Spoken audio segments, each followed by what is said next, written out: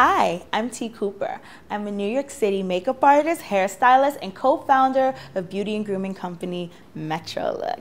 Today we're going to talk about how to tone down men's hair. Now there are two ways that I can think of doing this. One way is through actual cutting.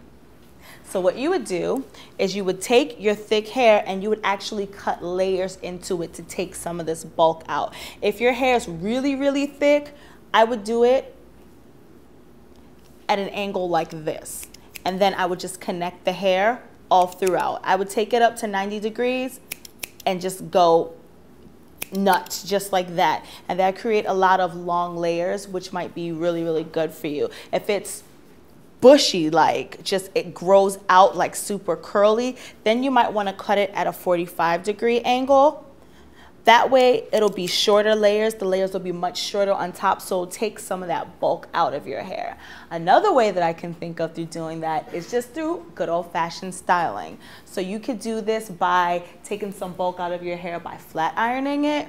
You can take sections of your hair and just like press them down to make it look a little less bulky.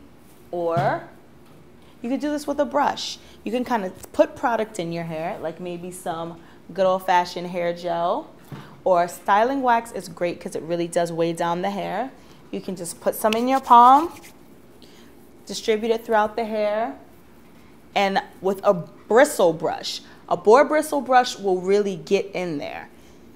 And you can just kind of slick it down. And then it'll just like tone down the really thick hair. So I hope this helped you out. I'm T. Cooper, and thank you for watching. Bye.